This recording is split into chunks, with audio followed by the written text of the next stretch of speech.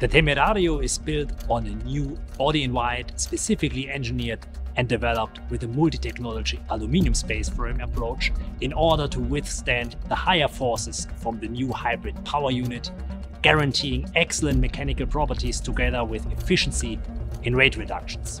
The new spaceframe adopts over 50% fewer components compared to the same parameters of the Huracan. In addition, the Temerario incorporates a significant reduction in the number of heat welds, over 80% less total welding length. The new construction archetype has therefore allowed increases in torsional stiffness of around 25% compared to the previous generation spaceframe, making a significant contribution to the excellent driving dynamics of the Temerario. A result obtained also thanks to the new engine rear frame designed to perfectly fit the new powertrain.